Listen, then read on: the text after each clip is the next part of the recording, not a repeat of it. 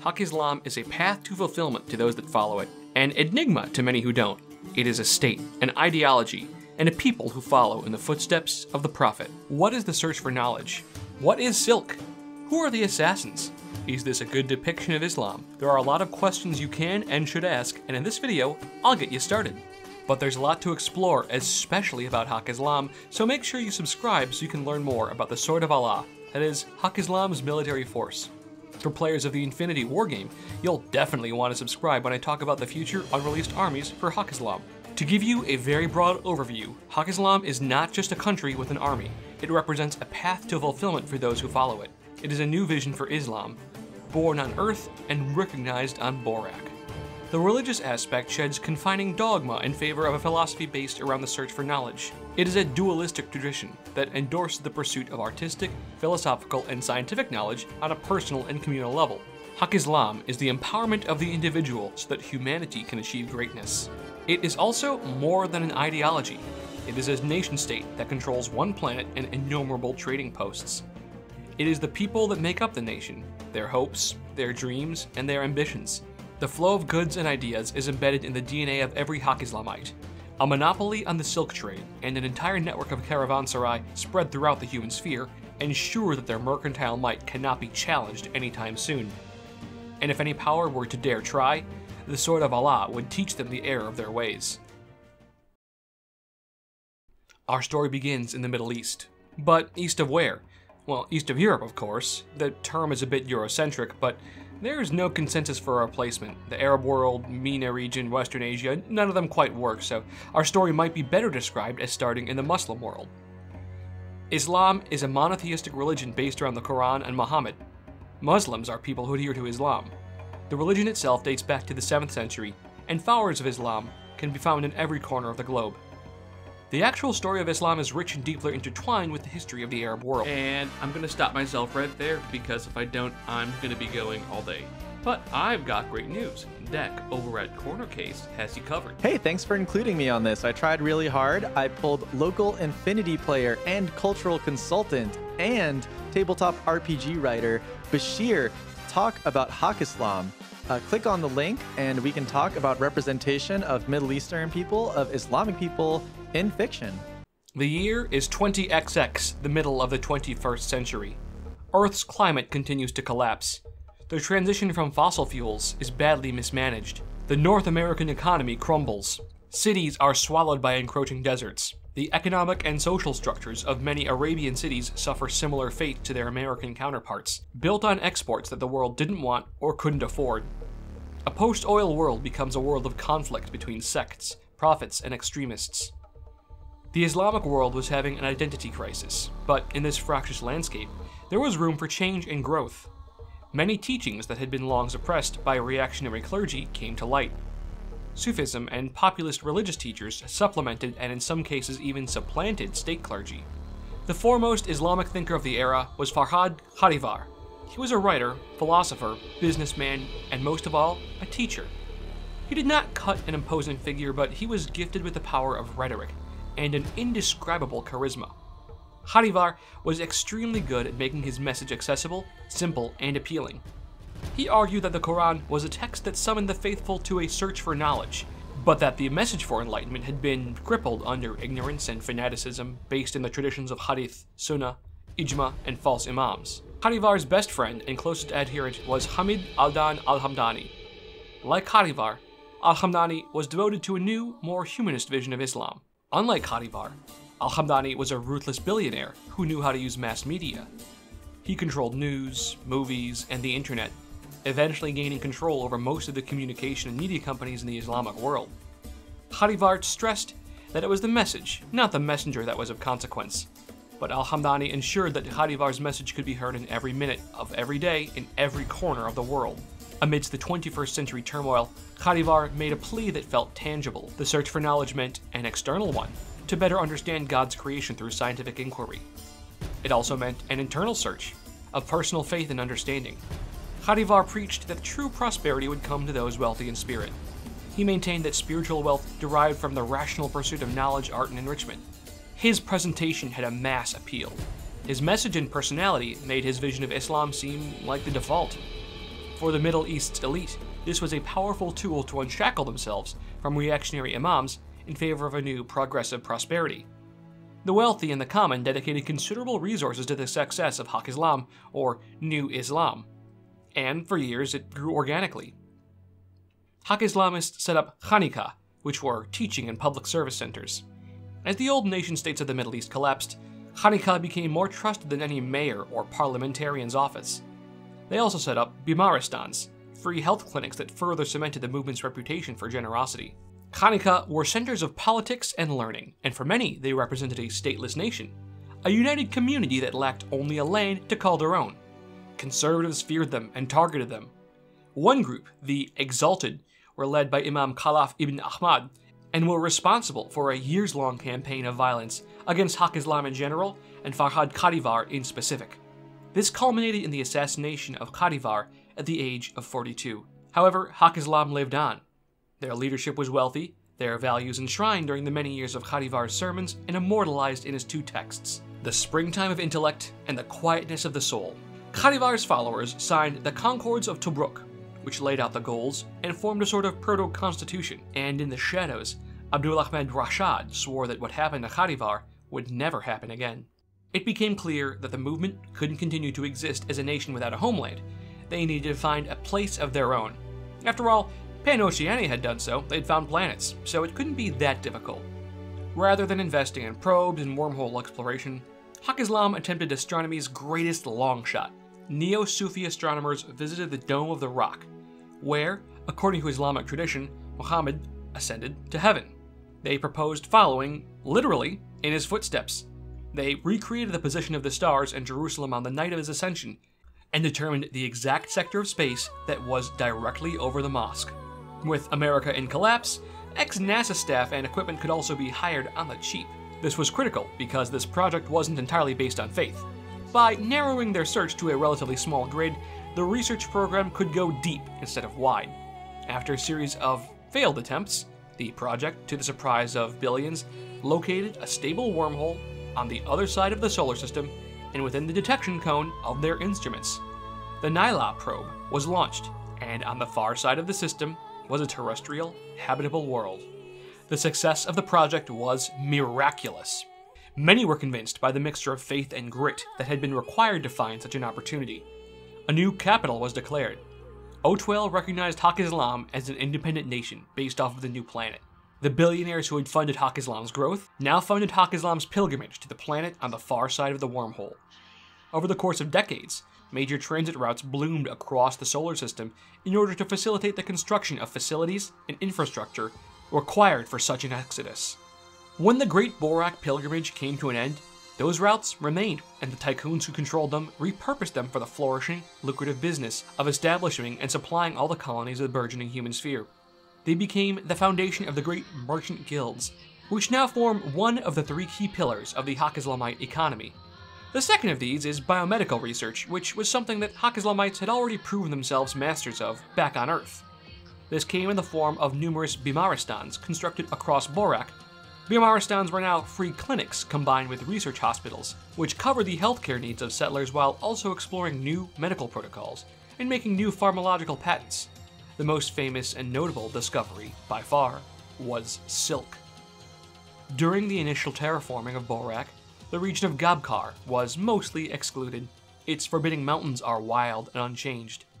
On the sheer cliffs surrounding Kivakala, one can find a strange plant known as nasiat. This plant is frequently infested with an unusual sap parasite. When this parasite hatches, the plant itself experiences a unique and fundamental chemical change, and in this small window, it can be harvested. This strange reaction simply cannot be reproduced elsewhere, because the sap parasite cycle is compromised. This chemical change was a curiosity at first before being adapted into a biomedical delivery agent for gene therapy. 12 years later, Silk 2.3 revolutionized health sciences once again. This is Silk. It operates on chemical principles derived from new theories of physics resulting from the TCM technological revolution. Silk is inherently inert, although it weaves its way through a host's body like silk through a tapestry. It creates a non-disruptive network which can interact with targets as small as individual cells. This development allowed for an unprecedented precision in gene delivery and activation. it created an entire industry of gene modding, with the first developments being anti-aging and carcinophagic therapies. With the 2.3 updates, the imagination was your only limit. Fat flushing, 24-hour face morphs, programmable immune responses, stem cell reversion, supercharged soldiers with bone lacing and spare organs. The leaders of Haqqislam were quick to realize that this was one of the most powerful inventions of the century. Rather than simply allowing silk to be sold on the open market, Haqqislam created the Silk Route. Carefully regulated trade companies would transport silk directly to individual buyers, guarded by the nation's small but growing navy. This navy was just a ragtag assortment of ships at first, unable to do more than defend critical targets. This led to the creation of corsairs and their letters of marque, legalized pirates that would attack small-time foes and defend the Silk Route. Every batch of silk would have its own unique catalyzing agent, thwarting efforts to reverse engineer it. Despite the best efforts of Pan-Oceanian and Yujingyu scientists, reproducing an Asiat reaction has proven unfeasible. Purchasing from Haqqislam is the best policy. And although the patent rights on silk have long since expired, the cult of secrecy continues. Silk is now a political weapon. It is Haqqislam's ultimate bargaining chip. With great power came great corruption. Power will always exist. The real question is who wields it. The Silk Consortiums grew as the three main merchant guilds of Haqqislam, with the other two being the aforementioned Master Gardeners and Biohealth Corp. But the Silk Lords that control those consortia are without a doubt the most powerful and the most corrupt, as well as the most policed. After all, they do control immortality itself. Silk is an essential ingredient in countless biohealth products, most especially loasts and resurrection. This wealth from silk led to massive growth. Across the human sphere, space stations known as Caravanserai blossomed like flowers. Every Caravanserai was a free port, a version of the Konica, a neutral outpost where anyone could do business. They were located around the platforms of Villa boosters, and along the circular routes, or in orbit, and basically anywhere where there was money to be made. They became the premier stations for space-based trade across the stars. For a small fee, any vessel could register to fly the flag of Haqqislam. It wasn't just trade, though. The Biohealth Corps gained an unshakable reputation as first-rate doctors. Master Gardeners were in great demand on newly settled worlds like Concilium Prima. The population across the human sphere skyrocketed thanks to artificial organic wombs developed by the Natalia Corporation, bringing the population of Bourak to 1.5 billion people. In 14 NC, during the Phantom Conflict, Aleph fought a cold war with the Nomad Nation. Using proxies in Pan-Oceania and Yujing, Aleph worked to starve the Nomads into submission.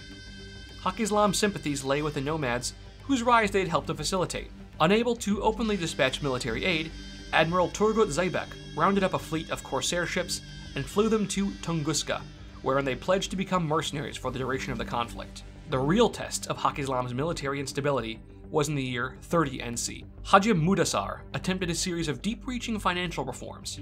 Infuriated, the Silk Lords used their vast resources to hire mercenaries. They launched a sphere-wide revolt, focused primarily on Bourak and the Caravanserai. Standing fast against the plutocrats were the Sekban, a simple volunteer defense unit named after the Ottoman musketeer garrisons. The fighting was chaotic. Bashi bazooks massacred hundreds of civilians on the Al-Umara station. Hikmet Bey, one of the Silk Lords, founded Kaplan Tactical Services to defend his vast empire, equipping them with the advanced Blitzen disposable EM launcher. This was a war of wealth. Who could pay more and who could outfox the other?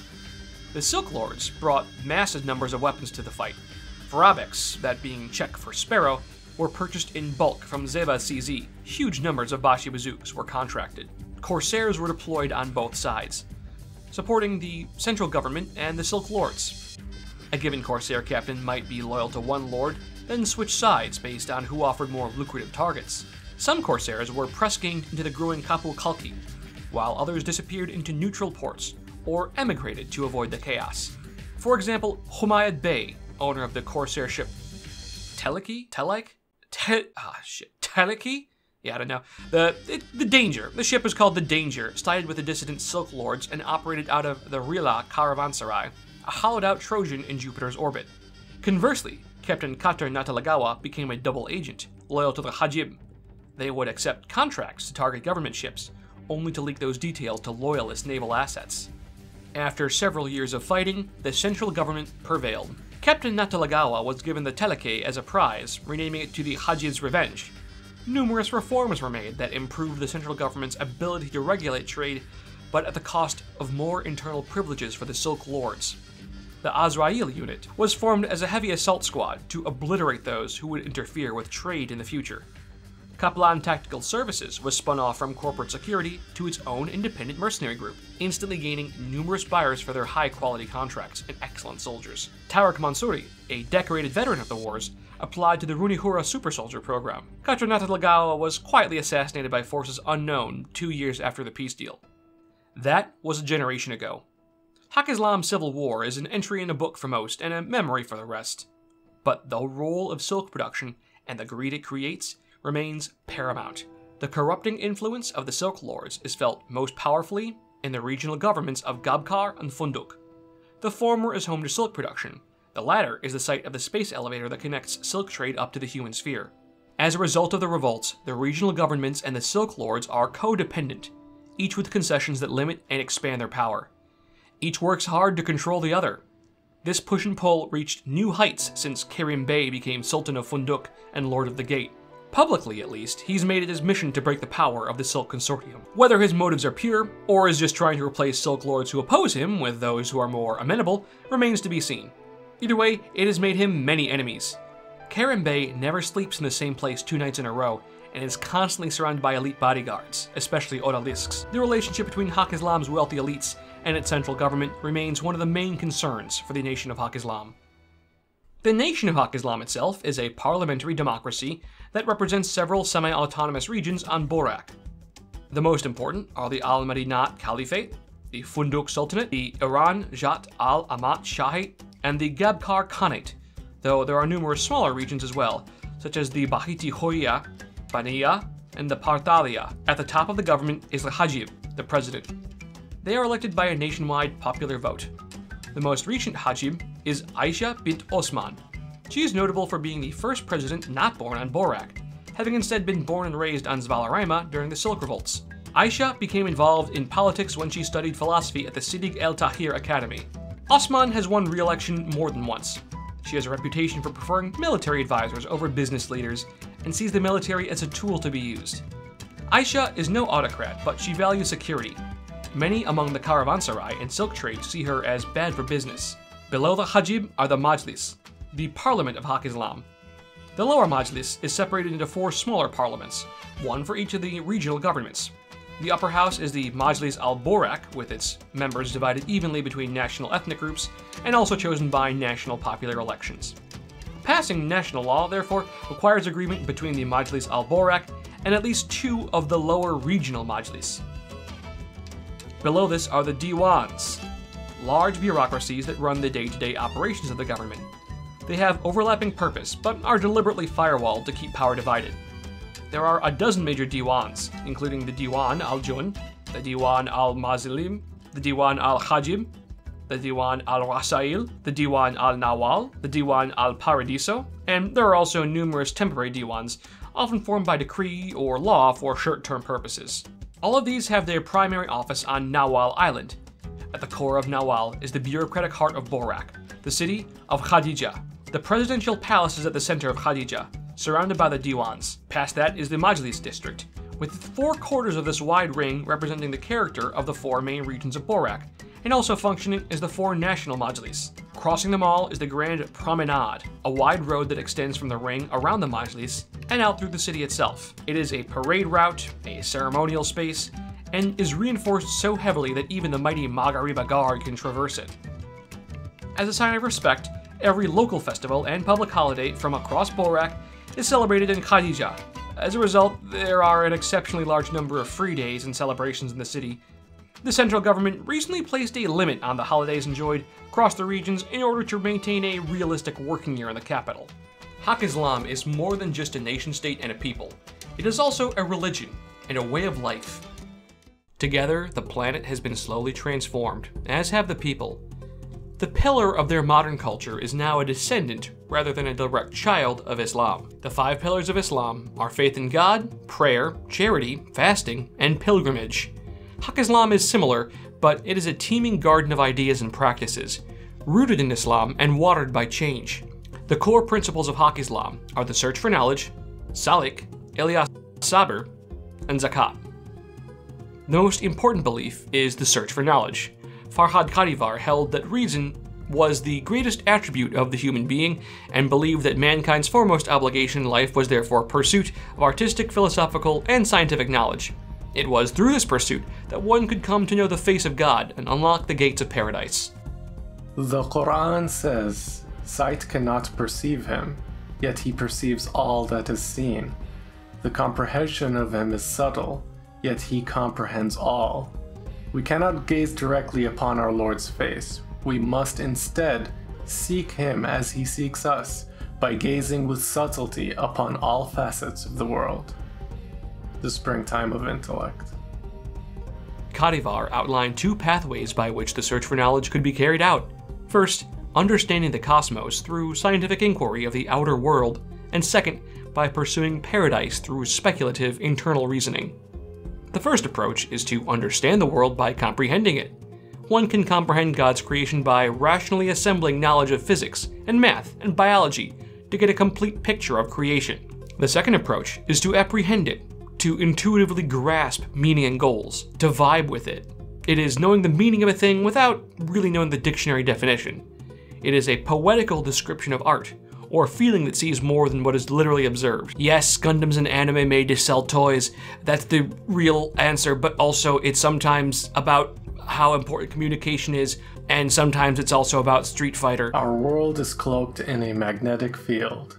Within that field we perceive the Arctic and the Antarctic as being separate and opposed. But in truth there is only one field.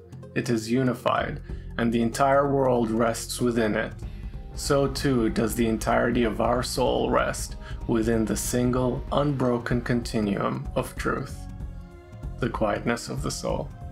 There are two primary implementations of the search for knowledge. They are not official organizations, they are not political parties, and even the most extreme supporters of one acknowledge the validity and use of the other. Haqqislam is a dualistic tradition, forming two halves of an individual's life. Haqq-Mutazilite traditions are based around academic sciences, technology, hard sciences, mathematics, engineering. The most prominent members are Hakim, a word which means both doctor and philosopher. Hakim are scientists and medical doctors and industrial engineers. Meanwhile, the neo-Sufis of Haqq Tasawwuf prioritize the grasping of the ungraspable.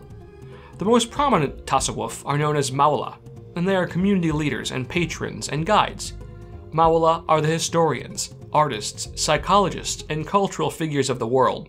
Tasawwuf gather at zawiyas, centers of literature and meditation and the Quranic study, though Haqqislamites attend both zawiyas and academic institutions equally. The Tasawwuf have a leadership known as the Council of Wali, a secretive and insightful group, rarely seen by the public. Only their spokesman is seen in public. There are rumors that the Council of Wali has in fact used experimental silk technologies to form a joint consciousness, though their circumspect nature prevents further investigation. The other traits within Haqqislam are salik, originally a term for Sufi travelers and pilgrims. Salik soon became an identity for all those who joined the Bourak pilgrimage and a byword for bold adventure. Salik means sharing and reflecting on one's adventures and experiences, individually via meditation, or more particularly with trusted friends. Salik is key to daily life, and sharing your personal opinions and experiences is very common. Ihya means environmental stewardship and conservation. It means bringing the land to life. It's common sense for most, but there was a time when people on Earth were pretty destructive with their environment. It has practical as well as philosophical implications. If a merchant fails to maintain or grow sales, a trade diwan might give this space away to somebody else, putting things to proper use, not wasting. Sabr, or endurance, or persistence, is less defined, and it means more to individual people. Essentially it means, grit. A believer might go without food or water during daylight hours to fast. They might isolate themselves quantronically for a few minutes a day. They might refrain from intoxicants or stimulants for a long time. The idea is that you are trying to avoid waste. How you define that is entirely up to you, but it is a frequent point of interfaith dialogue. Zakat is a yearly charitable tithe, equivalent to 5% of your wealth, possessions, and income. You only have to pay the zakat if you make more than the minimum wage, which is essentially equivalent to the Dema Grant. These funds are distributed to the infirm, elderly, refugees, orphans, or as part of the main Dema Grant program. Haqqislam is a very tolerant society, welcoming visitors and immigrants of all ethnicities and creeds.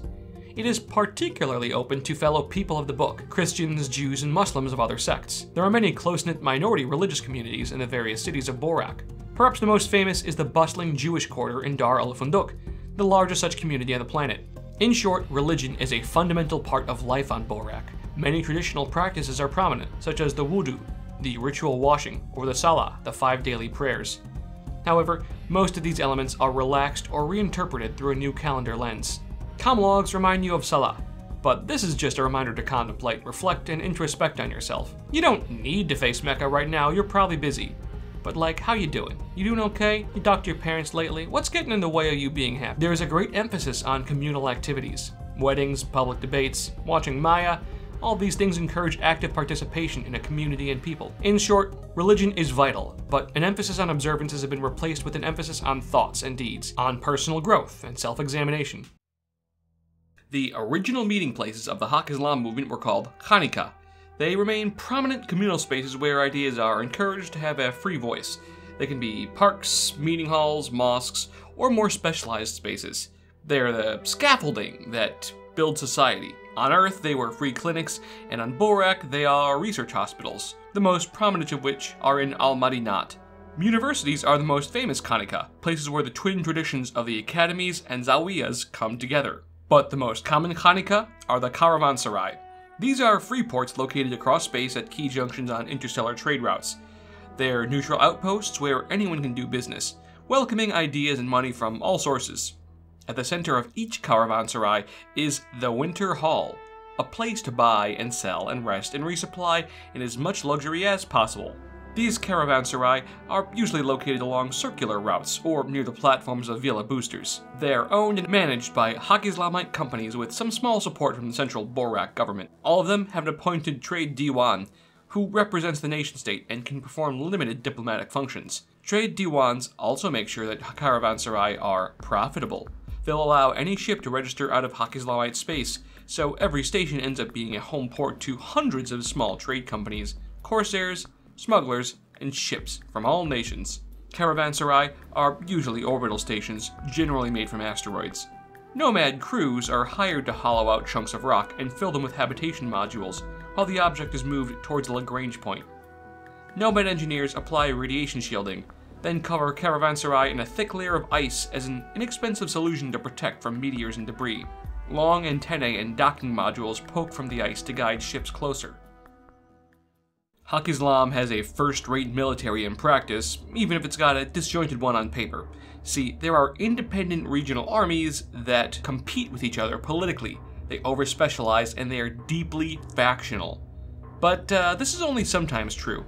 Haqqislam High Command knows how to use these disparate troops as a coordinated strike force. It does not matter that the training regimes and standards are wildly different. Commanders can leverage these troop types together, softening the enemy with Kum bikers, hammering them with al-Fasid, and flanking them with mercenaries. The only combat force directly controlled by the national government, that is, High Command, is the national army known as the Sword of Allah. This is, in terms of raw personnel, the largest standing force in the human sphere. That's because of the Ghulam. There are lots of these guys, loads of them. They're light troops with decent equipment and consistent training. They are the core of the Antikytherum doctrine. The Ghulam is a gear train, synchronizing the actions of specialists in regional armies. The Ghulam is the hammer, forcing enemy forces into firefights with elite specialists that function as the anvil. Ghulam are better trained than many of their counterparts in Pan-Oceania, Yujing, or even the Nomads, in the sense that they are a true standing military. Ghulam are an all-volunteer force, and they spend more time training than other line troops. This helps them to make up for their inferior technology. Though they lack in the most advanced firepower, they do possess the Askari Sayad, an extremely popular service rifle. The standard version of the Sayad also possesses an integrated flechette shotgun for breaching or boarding action. In short, Ghulam possess iron discipline for line infantry, and whenever the Sword of Allah goes on maneuvers, Ghulam are always accompanied by other special troops, like Hassassins or the Rama Task Force or the Gabkar Khanate's troops. Also under the Sword of Allah is the Haqqislamite Armada. This is the national navy, although its activities are highly compartmentalized. The Armada is no slouch, but its main jobs are home defense and transport. It has been used for combat missions, of course, including the conflicts around Paradiso, Human Edge, and Concilium. Because the Armada is limited by resources, infrastructure, and budgets, the Navy lacks the mid-sized warships of its rivals. However, it has far fewer borders to defend, and its doctrine makes the Armada a potent combat force, if not a potent invasion force.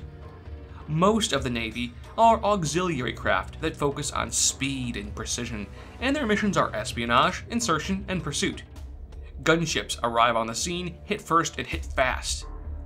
The Kerkenes, or Kestrel gunships, are atmosphere-capable vessels designed for suborbital fire support. They are fragile, but they are capable of extremely high performance. The learning curve is steep, though, considering that multi-role nature. Most of the time, naval support comes in the form of corsairs who pilot a bewildering diversity of spacecraft. The Alfad, or Cheetah, is a defining example of the Haqqislamite Armada's doctrine. It has the Niran Makluba, or inverted fire system, which can cloak the ship by running dark and disappearing off of radars. The Makluba Shroud also powers the ship's primary weaponry, an advanced particle acceleration device. Discharges have to be carefully managed lest it cook the crew alive with excessive heat. The Cheetah frigate, therefore, is speedy, lethal, and unfair, both to crew or to fight against. The most feared common ship of the Armada is the Al-Haqiqa. In Sufism, Haqiqa is what is real, genuine, authentic, what is true in and of itself by dint of cosmic status. If you don't understand, you don't have to. The truth of the ship is nobody in the human sphere is safe from the Armada. The Al-Haqiqa class destroyer is a massive warship that's as fast as a blockade runner. It hits and runs with incredible maneuverability thanks to the help of nomad astroneers. It is an assassin's blade that eliminates single targets alongside corsairs and Qapu Khalqi ships that screen and cause chaos. Though not the most feared, the most prestigious ship of all is the Safiya Sultana. Its namesake presided over the so-called Sultanate of Women, an era where the wives and mothers of Ottoman sultans were the true power behind the throne. The Safiya Sultana is the last of her line, and there will be no more. Naval theory no longer prioritizes the colossal stellar behemoths of old. But while other ships blossom and grow, the Sultana remains the true gray eminence of the fleet. She is slow, unwieldy, and expensive, but she's also a command station, a carrier, an orbital bombardier, and a missile dome all at once. Her glory days were decades ago during the neo-colonial wars, but that hasn't stopped her. She remains by Bourak's side, where she guards the throne with maternal attention. The Armada is solid, reliable, and kind of a boring service compared to the exciting Qapu Khalqi. The QK is the regional army of the Funduk Sultanate, and it is exceedingly corrupt. They serve the vital role of safeguarding Haqqislam's international trade and the Silk Route. Their flexibility means that they have strong relationships with mercenaries, and they are a distinctly hybrid force. Under-resourced, understaffed, and suffering from myriad internal issues, not to mention recent defeats, the QK has to be resourceful when defending Haqqislam's interests. Those relationships are with groups from across the sphere: Kaplan Tactical Service, nomad mercenary groups, even the Druze Society. The Qapu Khalqi's job is protection of trade throughout the human sphere, and also of powerful individuals wherever they travel. That, combined with that aforementioned corruption in their bureaucracy, means that actually coordinating these efforts is its own art form. That's why the Balasahir Naval Academy exists. Named after the city of Balasahir in Turkey, this academy trains, among others, the Hafsa unit, named for guardian angels in Islamic mythology who protect a believer from the influence of the devil. The Hafsas take personal responsibility for the lives of their soldiers. They are known for their leadership, their tactical flexibility, and their willingness to lead by example. They are so valuable that Qapu Khalqi issues Hafsas with special holoprojector concealment technology to preserve them on the battlefield. Any Qapu Khalqi soldier calmly issuing orders could be a Hafsa in disguise. And then, there are the Assassins. There are many rumors, but they are a publicly known organization. They are Etvak, and they predate the settlement of Bourak. Etvak is an acronym for...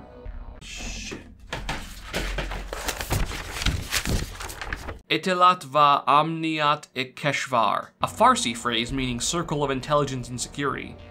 The Hassassins already considered themselves the intelligence organization for Haqqislam. After the government was established on Bourak, it became officially listed as an agency under the Diwan al-Junda as Etvak. This is the public face though, a mysterious society that operates as the National Military Intelligence Group. It is a cover for the Hassassin Bahram, which is supposedly a top-secret organization that controls the Special Ops Division of the National Military. But everyone knows that Etvak's boring exterior masks that spicy spec ops. What not everyone knows is that the Bahram is another layer of secrecy. The true Hassassin order operates out of top-secret bases in the Alamut deserts of the Iran Jat al-Amat Shanate. This, the core of the sect, is not truly under the Hajib's control. The Hassassins are a law unto themselves. Haqqislamite leaders are reluctant to admit this in public. The Hajib takes the blame when it has to, and denies when it can. Sometimes the actions of that innermost society are popular. Often they inspire revulsion, but it's better to keep Hassassins within the household, even if they act up, than to disown them or admit that they do whatever they please. The society's leader is the mysterious Old Man of the Mountain. There are some who say that the Old Man is in fact still Abdulhamid Rashad himself, the founder of the Assassin Order. There are others that say the Old Man is an artificial intelligence. The Old Man uses a neutral voice. Nobody knows their face, their gender. Whatever the truth, they determine what is a threat to the ongoing search for knowledge. These threats are not just to Haqqislam, but to humanity's development in general. Those that perform unethical experiments are targeted for elimination, as are ultra-conservatives that stand in the way of progress. Once these targets are marked, death inevitably follows. There's so much more to say about Haqqislam, Bourak, its regional armies, its regional governments, its philosophy, but those will all have to wait. I'm sure you're all eager to hear more about the Hassassins, for example. This is the end of the video. Those videos, I promised, they're coming, and if you want them, you'll have to subscribe, and if you want to help me you want me to make more, go to my Patreon. Take a look. Till the next time, happy eating. Bye-bye.